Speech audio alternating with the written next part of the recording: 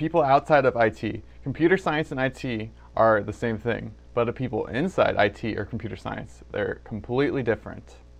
It's kind of like Fight Club. You know, rule number 1 of Fight Club is you don't talk about Fight Club. And the rule number 1 of IT is you don't talk about IT. Alright, that one doesn't make any sense, I'm sorry. But in this video, I'm going to talk about the differences between IT and computer science. So let's get to it. Alright, number 1 difference I would have to say is that people in IT generally make less money than people based around computer science. And this might be because you don't necessarily need a degree. Well, you don't need a degree for either necessarily. But generally, people in IT can go for like less years, like a 2-year degree instead of a 4-year degree, like a lot of people do with computer science. But salary isn't everything. Quality of life is also important in your decision between IT and computer science. So let me start with IT and explain, I guess, why you might want that the quality of life that you can attain by working in the IT field. So IT, information technology, if you didn't know what it stood for, but hopefully you did. Otherwise, how did you get here? I guess it relates to anything relating to both information and technology, just dissecting the words.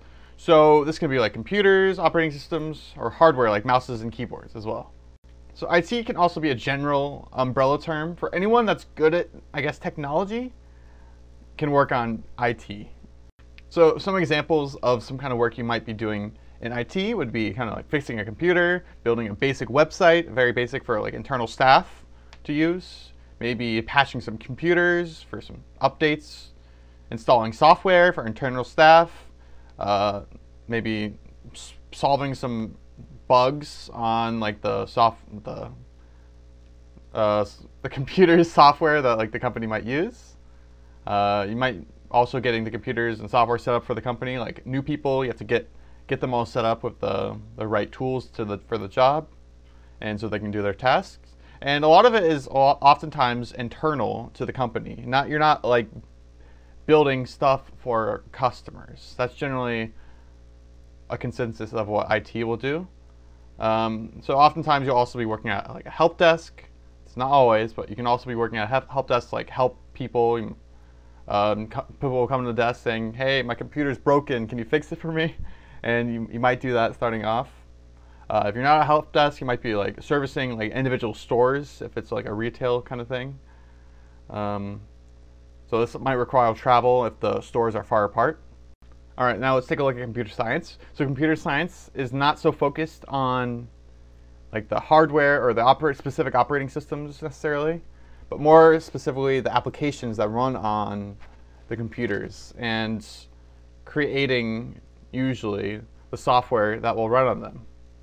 So some example tasks that someone based in computer science could be working on would be building like a website or application or app, like iPhone app, Android app for like a company or for the public to use, generally for the public, building new software for the public, like software as a service, or maybe like building cloud services, maybe making a new operating system like Windows or Apple might also be what you're working on. Maybe just building general services like some microservices for the public, or maybe not the public, but that are on applications.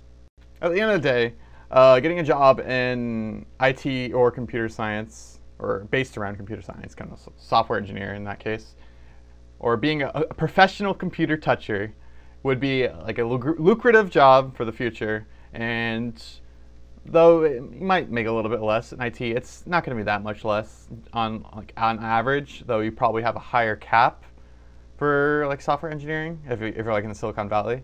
But on average, it's probably not going to be too big of a difference, and the job growth rate for both of these fields is very high, and you'll pretty much be guaranteed to have a job in the future.